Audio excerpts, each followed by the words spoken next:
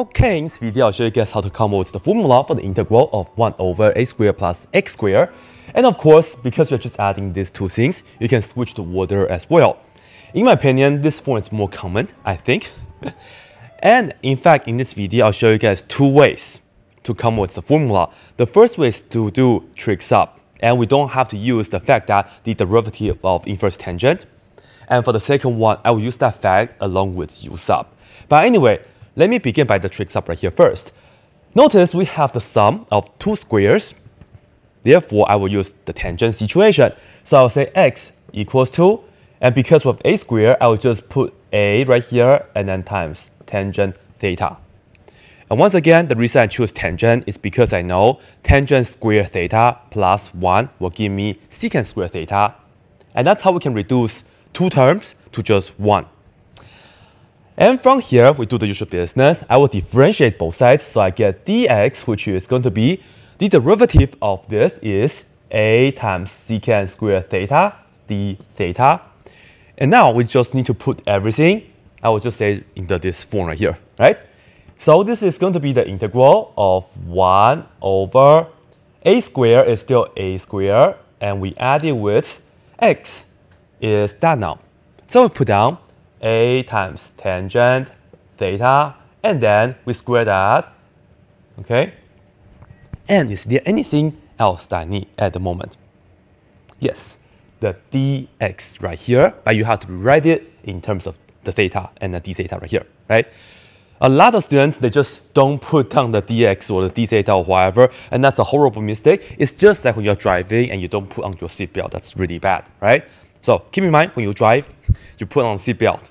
But when you integrate, you remember to write down a dx or d theta or d whatever.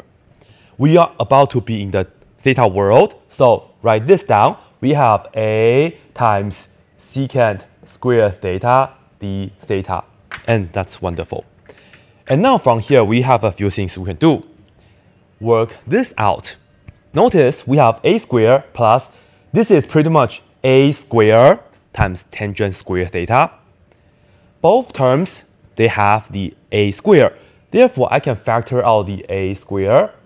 And this is going to give me 1. And then the second term, we'll just add tangent square theta. And then the most wonderful thing right here is that we know 1 plus tangent square theta or tangent square theta plus 1. This is nothing but just secant square theta. So I will write this down again. This is a squared. And I will write this as secant square theta. And thanks to the identity. And we see that here we have x, well, here we have secant square theta. Why did I say x? I don't know, but. And then this right here, we have secant square theta in the denominator. Therefore, I can cancel this out with pride. And then this is a over a squared. We can reduce the a, right? So I can say this is gone, and now we have a to the first power. And don't forget, we technically have 1 over a. So this is pretty much, let me take the 1 over a to the front of the integral. And then integrating, everything inside is just 1. So we have to integrate 1 in the theta world. And that's pretty much just 1 over a. And when you integrate 1 in the theta world, the answer to that is theta. But we have to go back to the x world now. And to do so, we have to look back here. We know x is equal to a times tangent theta, so be sure you look at this. And we are going to divide a on both sides. In another word, we know that tangent theta equals to x over a. In this case, we just care about theta. I don't care about like secant theta or sine theta. I don't worry about that. I don't need to draw a right triangle whatsoever. Just theta, right? Therefore, I will just take the inverse tangent on both sides. In another word, we see that theta is just equal to the inverse tangent of this now being the input. So we can say that the answer to this right here is equal to 1 over a, and theta is once again this. So I just write down the inverse tangent of x over a. And this right here, it's pretty much it. Right? And of course, in the end, we put a plus c right here. And later on, you guys will be using this formula a lot, especially when you are trying to integrate a rational function when the denominator is an irreducible quadratic, right? Anyway, let's look at another way to do it. And for the second way, I will be utilizing the fact that we know the derivative of inverse tangent. So let me just write this down right here. Well, back in Calc 1, right? Back in Calc 1, we know the derivative of inverse tangent x. This right here will give me 1 over 1 plus x squared.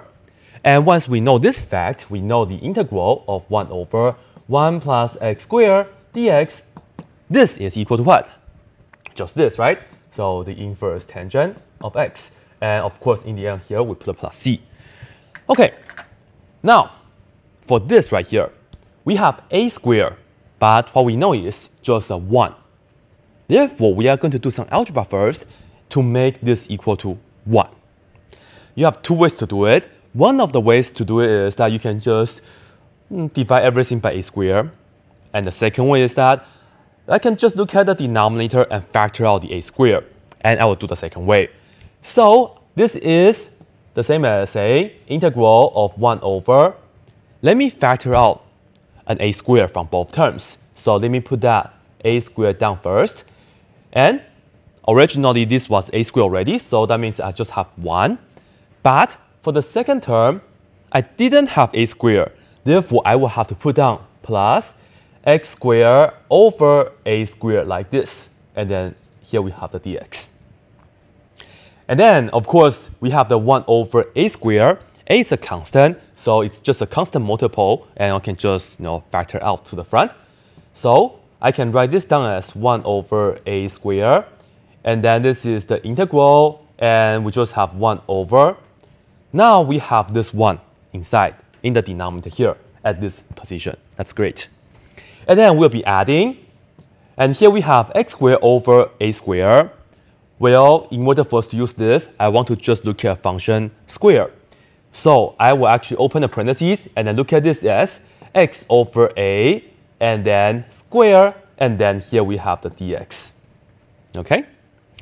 So this is really similar to that now.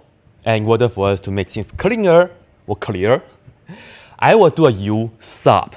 I will let u equal to x over a, and to take care of this little constant in the denominator for the x over a. So I will let u, then this is just a regular u sub. U is equal to that, x over a. And of course, this is like saying 1 over a times x. And I can just differentiate both sides. So I get du equal to 1 over a, and we have to put down the dx. And as always, I like to show you guys the cancellations or the multiplication. So I would like to isolate the dx. I will multiply a on both sides. Therefore, dx is equal to a times du. Right? Now, let's see what do we have. Here, we still have the 1 over a squared all the way in the front. And then we have the integral. 1 is still 1 over 1 is still 1, plus is still plus. But this right here is the u. So we have u squared, and then the dx is that. So it's a du. Now, we are in the u world. And notice, this is a, right? It's just a constant multiple. And we have 1 over a squared. So I can cancel this out. And we just have 1 over a. And we see that this is just 1 over a. And the integral of 1 over 1 plus u squared in the u world is what? Pretty much this, but you don't use x. Here you use u. So we have the inverse tangent of u. And in the end, u is that guy, which is 1 over a. I'll just put this down. That will be the final answer. X over a. And I like to just put on the plus c at the very end of all the work. And here you have it. This is, of course, the same answer. And you guys can leave a comment down below and let me know which method, which approach, which way that you guys prefer. And thank you guys so much for watching. If you guys are new to my channel, be sure you subscribe. That's it.